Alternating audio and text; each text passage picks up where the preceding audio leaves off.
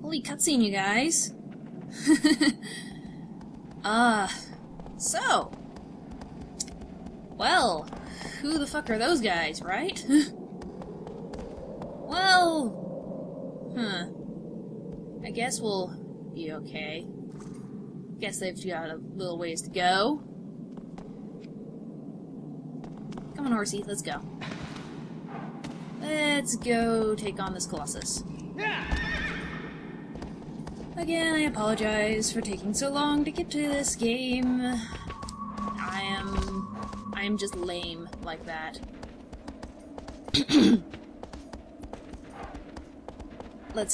I hope I remember how to play. But what else is new? Right? Alright, let's see. Topic. I've been kind of busy. Kitty, what are you doing? Don't unplug. Don't unplug it. Okay. I've been kind of busy lately because I'm actually working on getting a paper done. On my research, and I'm going to try and submit it to a conference, a computer science conference, actually. And, yeah, that's kind of got my, brain all scrambled. I don't know if I'm going the right way. Yeah, working on a paper, putting all my thoughts together coherently. That's the hardest part about it. But, things are going well. So, I guess I'll talk a little bit about my research while we try and get through this goddamn forest. So I don't know if anyone out there, any of my little internet friends that are watching this, this way? How do I get out of this goddamn forest? Did I get turned around? I did. Okay.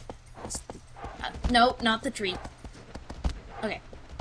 I don't know how many of you guys out there know anything about... Is that it? Yep, that is. About, procedural generation. But procedural generation is really cool. It's kind of like one of my favorite topics, so I'm doing some research in it. basically, procedural generation, let's see, gonna try and put this as simply as possible.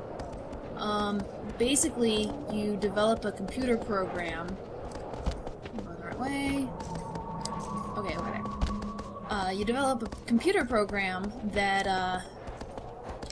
fuck, where are we? That, given, like, a set of, inputs... Whoa! Fuck! Given a set of inputs... Let's go save that thing.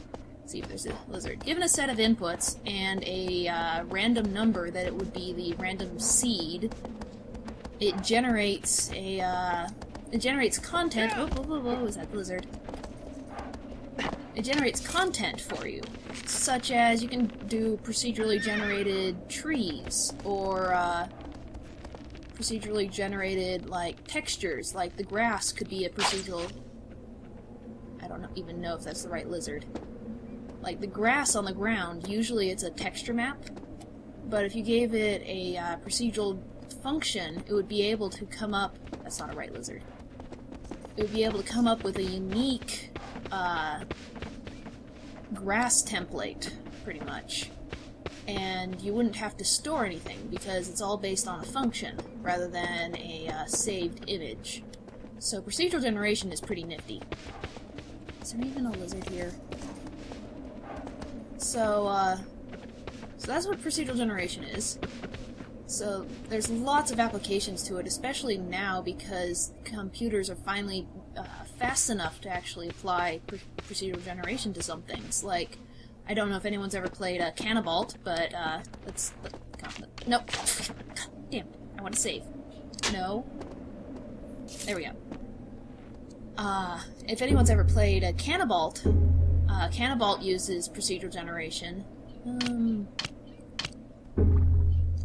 to generate the level that you run on, so it's unique every single time. Another game that used to do it was, if anyone ever played Diablo, that one had procedural generated levels, so that every time you played the game, it was different. So that was cool. And Left 4 Dead has a little bit of it too. Left 4 Dead... Oh! Okay. Left 4 Dead has the AI director. You can Google that, it's on Wiki.